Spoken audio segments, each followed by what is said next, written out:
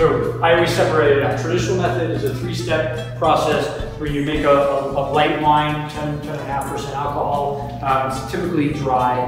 That would then go into a bottle with a little sugar and proportions of 6 grams per sugar per atmosphere of pressure that you want to get in there. Yeast is added to it. It ferments in there. You leave it on there as long as you can to get that interaction of the autolytic yeast cells with the wine. And then you expel that yeast, so that's the dégorgement. And then you top it off and you put a big cork and a cage on top of it. That's traditional method. Here, if you just make the low wine, here it could have some sweetness in it there. You might introduce some yeast, but you don't have to. This one, certainly the Civic one, didn't have yeast introduced into it.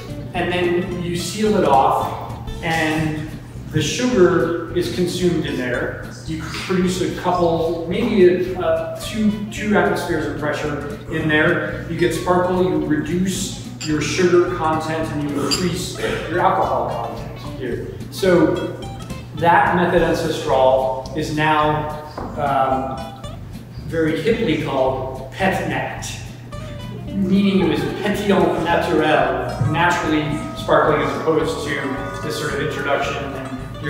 The hallmark of it is that you have a sediment that's inside the bottle that's never removed from